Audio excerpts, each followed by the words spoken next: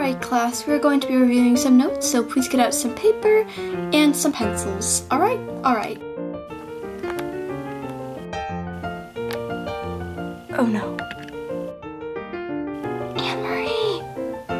Anne-Marie! What?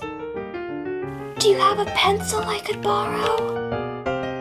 No, sorry. This is my only one. Alright, I'll just ask someone else. Hey, Nathan, do you have... Clara, no talking.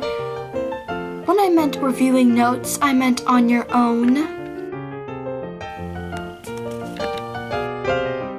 And you do realize that I'm grading you on participation?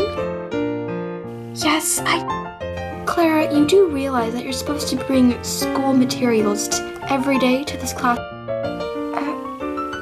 Miss Stevens, I don't have a pencil. Alright, fine. Go get it and come back straight away. I do not want any bathroom business or going in the library to talk to your friends. Alright, I'll be right back. Hey guys! It's Thea here, and I am back with my first DIY. I personally love this DIY. It is very simple, and it isn't very expensive either. So I really hope you enjoy, and I hope you try it. So let's get started. The materials you will need will be toothpicks, scissors, and some yellow, pink, and black markers. If you want to make an eraser, you can just use pink for the tip. But if you do not, you can just follow through the steps. So let's get started.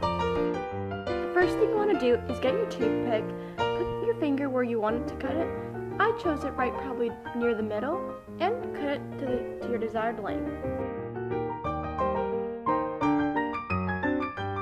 The next thing you want to do is get your toothpicks. If yours has some sort of thing on the top, just cut it off. Next, get your markers.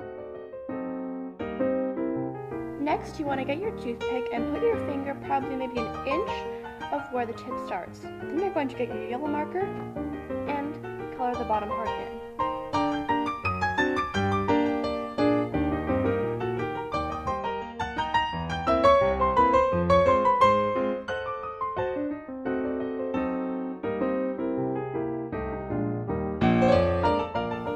What it should look like.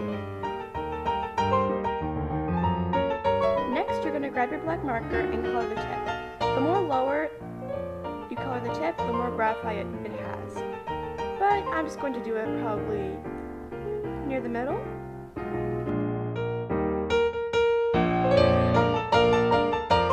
Now, if you prefer to have a little eraser on the top, just color the bottom or the tip depending.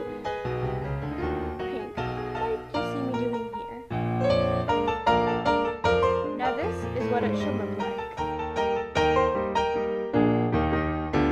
Now here's the finished product for the pencil.